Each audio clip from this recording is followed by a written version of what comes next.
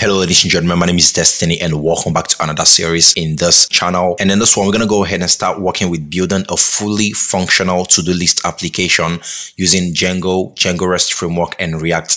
And by the end of the series, you would be able to build a fully functional to-do list application, and you're going to have a general and strong idea on how to build a crude application using Django, Django-Rest framework and React. That's what we're going to be doing in this video. Do make sure to drop a like, consider subscribing, as it really means the world to me. And also check out the links in the description below. One or two of them I help you get started in your programming journey. So without any further ado, let's go ahead and get started.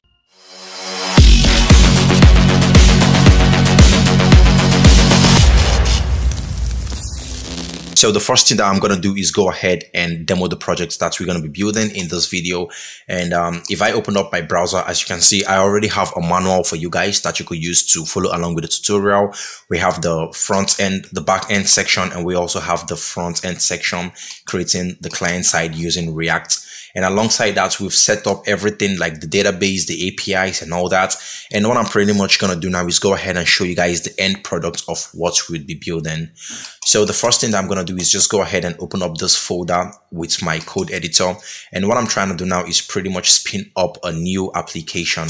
Okay, so I'm going to come over to my terminal. As you can see, it's still loading up. When it's not loading up, then we're going to be able to do that. All right, so all right, there you go. It's opened up. So in this one over here, I'm going to cd into front end and I'm going to run npm start. And in this one over here, I'm going to cd into back end and I'm going to run python manage.py run server, just like that. And I'm going to zoom this in a little bit so you guys can see everything that's going on. So right now, what I'm going to do is just go ahead and demo what you're going to be building in this tutorial. And hopefully you guys are going to like and enjoy it. All right. So there you go. This is what we have. And I'd highly recommend that you guys follow the last tutorial where we went ahead and built a fully functional authentication system, because that would be like a continuation of this video. And most of the things that I have implemented in that video, I will not be doing it in this video again. For example, the logouts, the login, the user registration and all that. I will not be doing that in this video again because I have already done it in the previous one. So do make sure to follow along with that tutorial because that's a continuation of this one. All right, so over here, as usual, you guys already know that we can log out, we can log in, and we can register a new user. So I already have a user with this email, desphixs@gmail.com, and the password. So I can just go ahead and log in. And when we log in, what do you notice? We now have one more thing here in the nav bar. So we now have another one called to do. So if you followed along with the last tutorial, then you know that we worked with dashboard, getting all this API thing, logging out, logging in, registering. So that's why I want you guys to follow from that tutorial. That's why I want you guys to follow that tutorial, so you'd be able to understand fully well everything that would be going on in this tutorial. All right. So now if we come over to do, what do you see? We see a new to-do list application, right? And as you can see, it calls my name. It says Destiny's to-do app. And whichever user that logs in, it's going to call their name and say their to-do app and fetch their to-do application. Okay. So if I go ahead and log out now and try creating a new user now, I'm just going to come over here and I'm going to fill in this information and hit register. I didn't jot down the email of the user. So I'm just going to go ahead and fill it up again.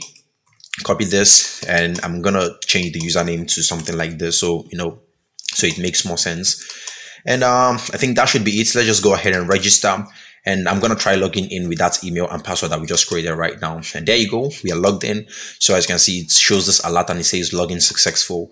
So right now, if I come over to do, what do you notice? It says categories to do. I don't know if that's the right pronunciation of that, but as you can see, he or she does not have any to do, so that's why this list is empty. So they can go ahead and add a new to do. They can say something like buy milk and hit the add to do.